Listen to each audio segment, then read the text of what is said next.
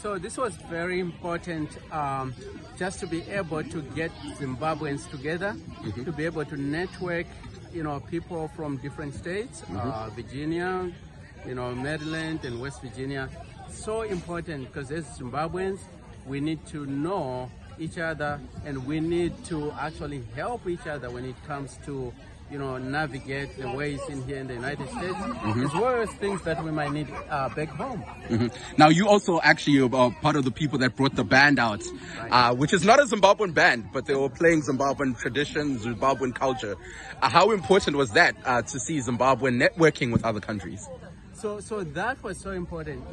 What that brings is that Zimbabwean culture and music is so important.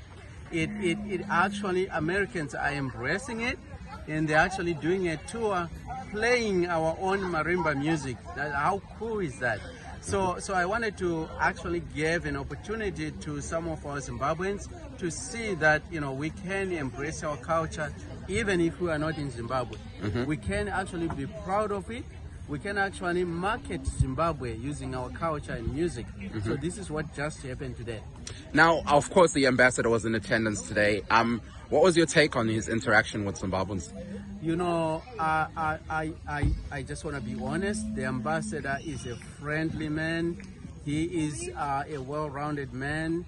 He made his speech, and I was so impressed with just the points that he made. I think going forward, he's going to be successful because he made a pitch that he wants the embassy to be open. He wants people to just show up and talk to him and his team. So this is exactly what the diaspora Zimbabweans are looking for. So I actually wish him all the best. Now, in closing, what kind of works would you like to see the embassy be able to accomplish? So I want to see the embassy once in a while doing events that bring Zimbabweans together and just celebrate who we are and celebrate Zimbabwe at the same time. I also want to see the embassy helping out, especially with things like, documents. We shouldn't be like mailing our passports and all that stuff back home. We want to see that being done here. And of course, the big elephant in the room, which is the diaspora vote. I want to see the embassy tackle that together with the diaspora community, so we can be able to vote and exercise our God-given right back home, and of course contributing as Zimbabweans to develop our country.